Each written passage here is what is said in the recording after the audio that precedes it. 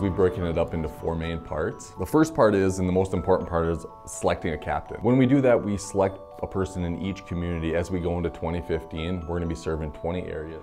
Like I said, it's the most important part because they rile up the whole troops in that area to give one family in their area the best Christmas ever. The second part is we start to build a team. We find a business partner, we find media partners, we recruit friends and family, and we start fundraising a little bit of money to come in and give them the best Christmas ever.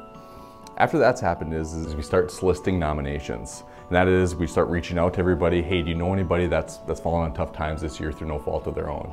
And November 1st through November 29th is we just push to get all the nominations flowing in. And the more nominations, the more quality of the selection, even though there's a lot of people that are hurting, but it really feels good to find that family that we're really looking for to bless.